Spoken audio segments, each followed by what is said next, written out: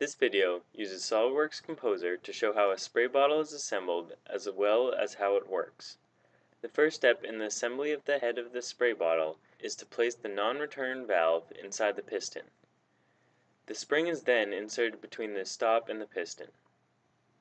That subassembly then gets inserted into the casing. The trigger is installed next by inserting the two pins on it into the holes in the casing. The two arms of the trigger are inserted underneath the piston.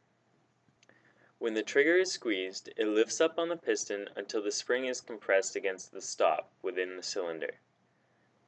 In the model, the spring has been hidden to clearly demonstrate the action of the piston. The compression distance also determines how far the trigger can be squeezed. This creates a smaller volume within the main cylinder, which forces whatever is in the cylinder out through the nozzle.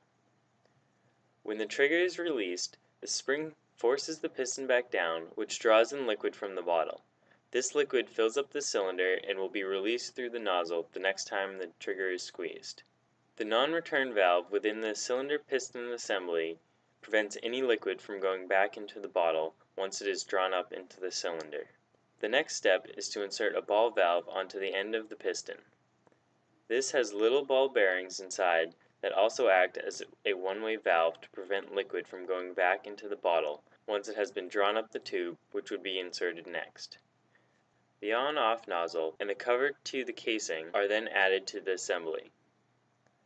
Finally, liquid can be added to the container and the entire sprayer head assembly can be screwed into the bottle.